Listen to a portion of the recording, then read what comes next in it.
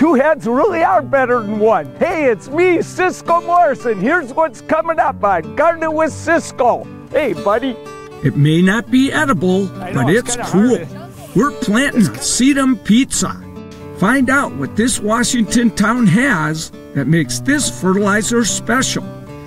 Bake a tropical treat. Watch out, it may make you hula. Add scented blossoms to a winter garden and discover a Skagit Valley Seed Company. All this is coming up right now on Gardening with Ciscoe.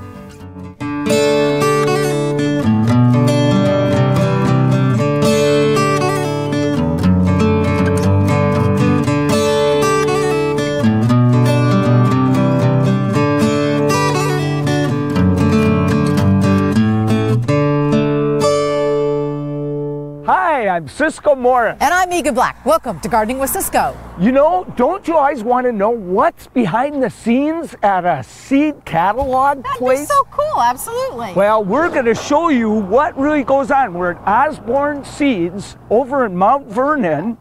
Cool. Yeah, and look at their catalog. Love it. We're going to go in and show you everything that goes on in a big seed company and the new varieties for 2012. But right now, we're going to make pizza. Pizza? Hey, wait a minute. We're not ready for cooking now. It's Sedum, you goofball. Sedum pizza.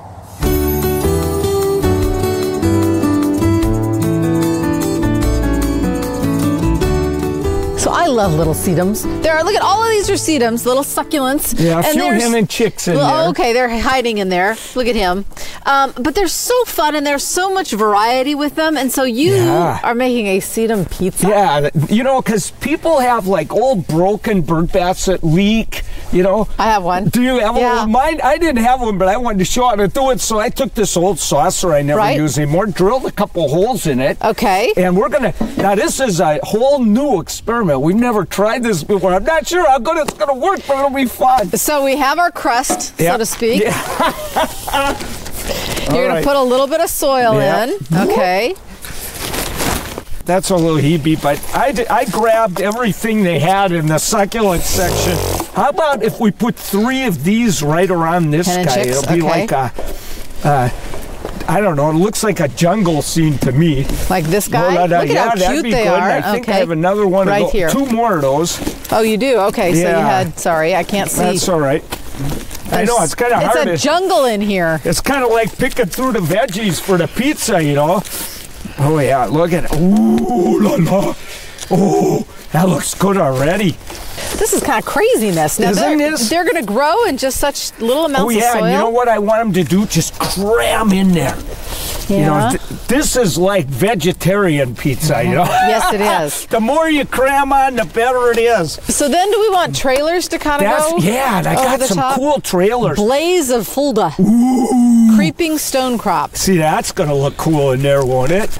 A little hard to untangle. Oh, yeah, exactly. You kind of got a mess out of these babies. There, come on. There you go. Hey, there we go. Okay, so let's get some trailers going.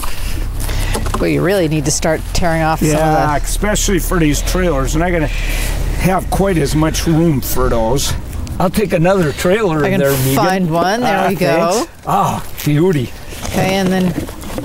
Yeah, you got one more. And see, now, Meeghan, I'll bet you're thinking, well, he's putting in these trailers, so we can't be putting this on the ground, you know? That's exactly what I was thinking. How does he know these things? You read my mind after all these years. And these really don't need that much soil, do they? No, they need hardly any soil and very little water. So... Okay, I think if we just fill in now, Meeghan, now this will be the challenge. We got to just try and kind of. But I like this one, so I'm going to plant him any way we can. So, and when you do this, expect to make a mess. I would say you're doing them right on the plants, you goofball. Oh la la! When we water it all even out, this will kind of wash off. You got ice in your water. Ice. Holy cat! So, Meeghan, look, I found this old metal pot I had sitting around. What do you think? Oh, look at that. And then the trailers will trail over. Yeah, so It's our first attempt at a Sedum pizza. I think it turned out pretty cool. I think it did too. I like that. So just go to the store and pick up. I mean, you've got so many different ones to choose from. Yeah, and just, you know, if you got an old bird bath, something like that doesn't work, boy, it's made to order for something like this.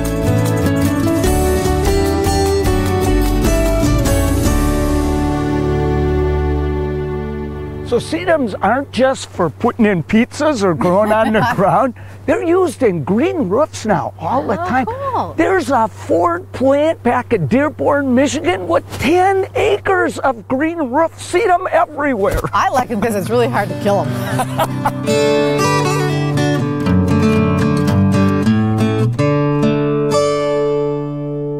Welcome back to Gardening with Ciscoe from the Osborne Seed Company here in Mount Vernon. We're in the warehouse right now. Seed everywhere. And you know, they've been selling to commercial growers, small farms since 1982. You go to a market, you know, and buy some vegetables, probably came from Osborne Seed. Well, another made in Washington product is an organic fertilizer by Hendrikus. Now, before it ever makes it into your backyard, it gets its start in a small eastern Washington town. Tonasket, Washington has stunning scenery, a Norman Rockwell Main Street, and the picturesque Okanagan River running through it. This north-central Washington town also has something special in the hills that surround it. Lots of limestone. That's why Hendrikus Organics makes its fertilizers here. Local limestone is a key ingredient. Hey, Steve! You made it, sir. Great to see you. Tina. Hi. Oh, great to see you. Glad you could make it up here. Pacific Calcium makes organic fertilizers, and this small family-run operation is, well, like family to Tina Peterson of Hendrikus Organics. It's kind of an old school business relationship, the kind that you really, really cherish, and they've become close friends over the years. Right? So it's a joy for me to be up here and spend some more time with these guys. And they're excellent people to work with. We love their product. If we didn't, we wouldn't make it. The reason that we chose this plant for our fertilizers is not just because it's a local company. We want to support local business. It's a Washington company. But it's also the integrity, the consciousness, the care that they put into the products here. I trust that our products coming out of here are the best they possibly can be. Hendrikus fertilizer is made in 4-ton batches. That's actually a small amount, and it requires a lot of customization. Is that my product? Yes, it is. All right, awesome. Mixing, then adding binders, then drying it in this massive machine requires just the right combination of time, heat, and attention. And this is Alejandro. Alejandro. Hey, nice to meet you. Nice to meet you too. All right, great. You'd think a fertilizer plant would be, well, stinky, but all the organic ingredients mean the ick factor doesn't exist here. It smells great. Oh, I love it seeing in this state. This plant only allows natural organic ingredients to run through the machinery. There's nothing else that goes into this plant besides organic fertilizers. There's no feed, so there's no GMO going through there. There's no blood meal. Everything is clean. I know that our products are not contaminated. They're pure, rich, organic fertilizers. And that gives me a lot of confidence when I put that on the market and tell people you can trust what we give you. After drying, the fertilizer's bagged 20 pounds at a time. Ooh, it's nice and warm too. Awesome. Oh, it smells good enough to eat. Looks terrific. Great size. Awesome. Makes me hungry. It smells so good it's almost like eating it, you know? It's like, wow, it's kind of like coffee and vanilla and all these good fragrances. And it's warm, like right out of the oven. Despite the machinery, this is a hands-on process until the very end. It's a hand warmer because everything is so nice and warm when it comes off the belt. You can feel the product. It's like, it might be only 30 degrees out here, but if your hands are cold, you just bury them in the middle of the pallet. And when a pallet of fertilizer is ready to make the journey from Tonasket to your garden, it contains far more than the sum of its parts. In this process, every single person who touches our fertilizer, frankly, really cares about it. Now, all that energy comes into our fertilizer. There's a magic in our fertilizer. They even amaze me constantly with the feedback I get from people on how they work. And I see it in my own gardens, and I just go, wow.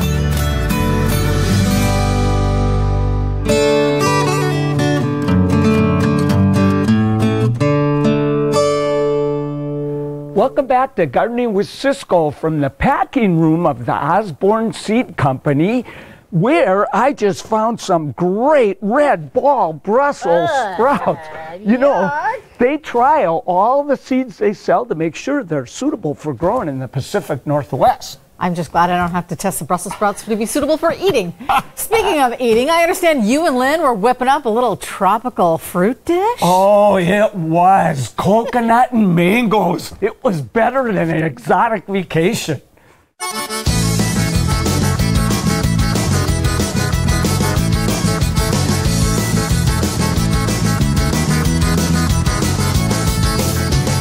Wow, I'm seeing a lot of really cool tropical things here. Tropical things. What are we doing? We're going to make a sticky mango and coconut cake today. Oh my gosh. Isn't that fun? I feel like I'm in Hawaii already. Exactly. Well, you know, the thing is that we're still in that kind of transitional period, but the beautiful mangoes are just starting to come to the market, and all the different varieties. Gorgeous. So we're going to play with mangoes today. Boy. So let me show you how I like to get the peel off of a mango and prep it for this particular dish. Okay, and this is going to be for a dice, basically. So what I do is I cut both ends off, and that's to kind of stand the mango up and stabilize it. And then I just take my knife and sort of following the curve of the mango, I take the peel off like this.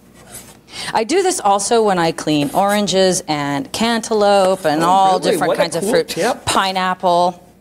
The key is, you know, you want to keep as much flesh on there as possible, but, you know, kind of and maintain the shape of the fruit. Now, the mango has a big giant pit in the center. Yeah. Okay. So you can either just shave 2 big fillets off the side, and I do that if I'm making like a fruit platter. But in this case, since I want to do a dice, what I'm going to do is just cut sort of thin slices off of the pit, like that. And then I'm going to go around to this side, do the same thing.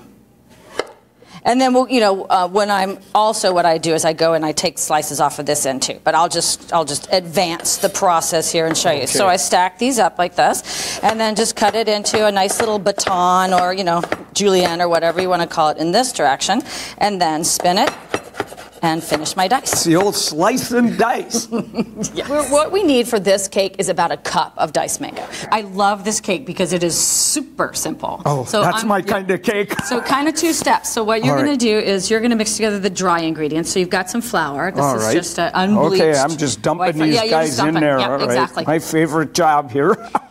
And then in that little container is just a combination of salt, baking soda, and baking powder. Okay. So drop that in.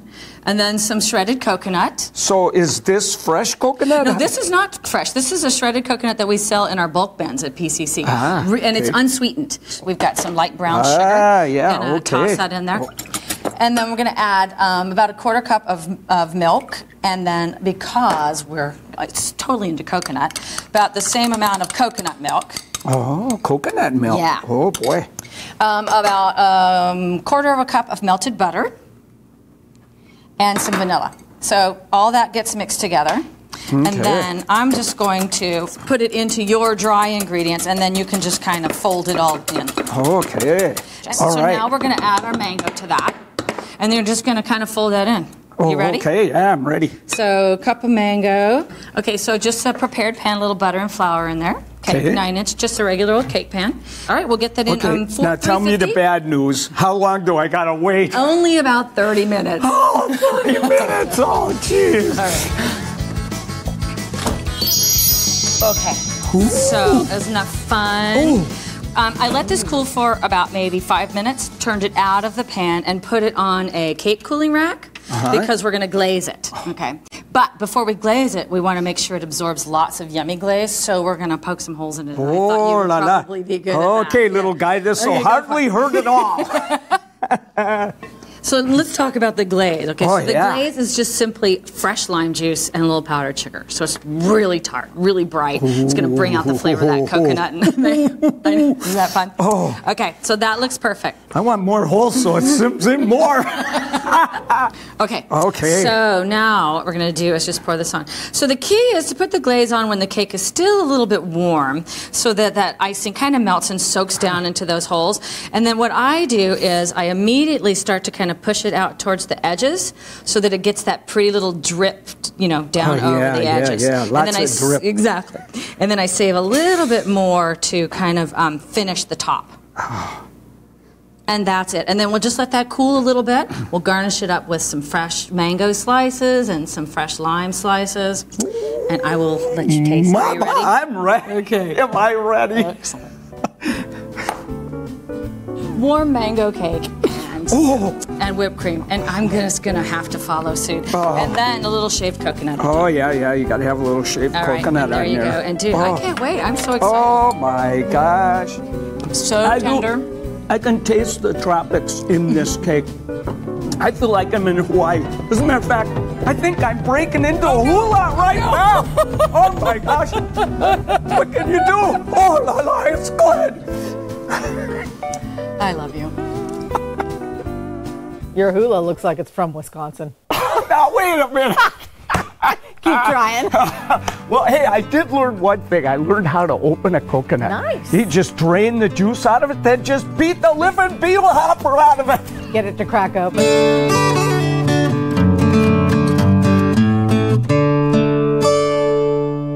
Welcome back to Gardening with Ciscoe. We are outside right now, still with the Osborne Seed Company. We're in their trial garden. Now, they test 80% of their seeds right here in the fields in Mount Vernon, and it is very, very local. Yeah, and look at all the cool things they're testing. It's really neat. Yeah, I love it. Hey, but talking about great plants. Yes? This week's plant pick is like a Daphne on steroids. You know, the Chinese, they made paper and medicine out of it, but we like it for its fragrant beauty in winter. So I am not a huge fan of coming out here when it's cold and wet and gardening. Really, I have to admit it, I am not. But when you come across something like this, it kind of gets you inspired again. It does. So Edgeworthia, chrysantha. So tell me about what these flowers do. These flowers will open up and they'll be yellow. Oh, wow. And they just stand out and they are so fragrant. It's almost unbelievable. You could smell them from about a block away. And the bizarre thing is that they bloom in winter after it drops its leaves. Yeah, it's really neat. You know, this is in the Daphne family. Oh, which is why it smells so good. So I did notice this little thing here. Oh, yeah. You know what? I don't think that would... It'll become a problem if we leave it. I think you better cut that guy off. Okay. Yeah. Now I'll get this out of the pot. Hint, hint. Yeah, that means I gotta dig the hole again. Oh, man, I tell you what. Oh, I got a little root job to do here, too. Did it come out of the pot okay? Yeah, it did. It just... not too bad.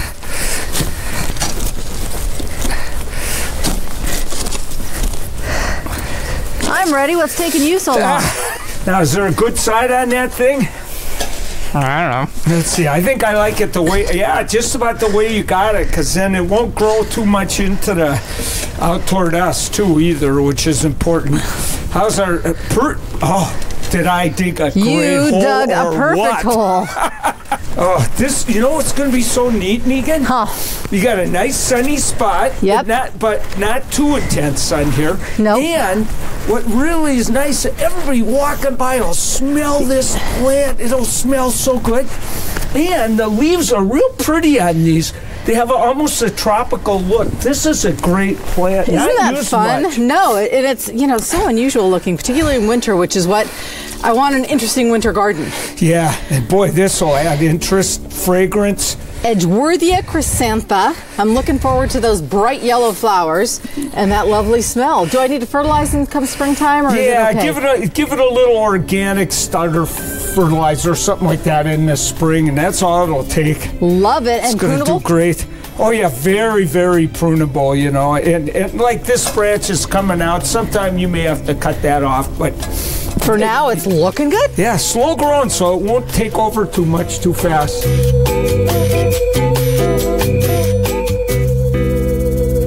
So the Edgeworthia, while absolutely gorgeous and smells good, is a little spendy. About $30 is what you can expect to pay. Oh man, that's cheap at twice the price. It's worth it. In your garden. Man. Hey, look at all these incredible things that they're testing out here at Osborne Seed. This is a kale. It's called Scarlet. It's brand new. Can you imagine whipping that up in a dish? That is gorgeous. Yeah, but look at this Savoy cabbage. Oh la la. You're sprinkling me, dude. Watch out. Oh, it's so pretty. All these different vegetables that they're testing, a couple of carrots and leeks there. If you want. Boy, I could take a bite out of this right now. Go for it. Let's watch. Do it. Come on, big guy. I changed my mind. Hey, Meeghan, let's go see if they got any Brussels sprouts out here. You do that. I'm going to coffee. Have a great weekend, everyone. Bye, everybody. See you later.